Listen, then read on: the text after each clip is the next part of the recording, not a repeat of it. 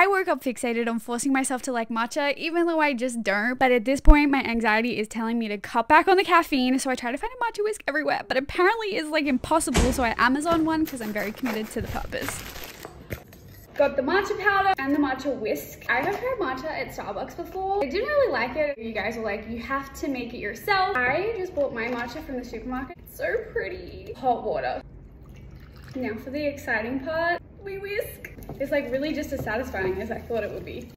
Let's see if I can get my barista boyfriend to make me the milk. Babe, can you make me my milk for my matcha? The perks of having a barista boyfriend, y'all. It is not wasted. These are my latte art skills. I did not do him proud. And at this point, I spent so much money on trying to like matcha. The pressure was very high. I like it more than the Starbucks. I do feel like it's not quite sweet enough for me. I have some vanilla. I don't know if that's forbidden. Wait, with the vanilla? It's actually really good. Let me know in the comments.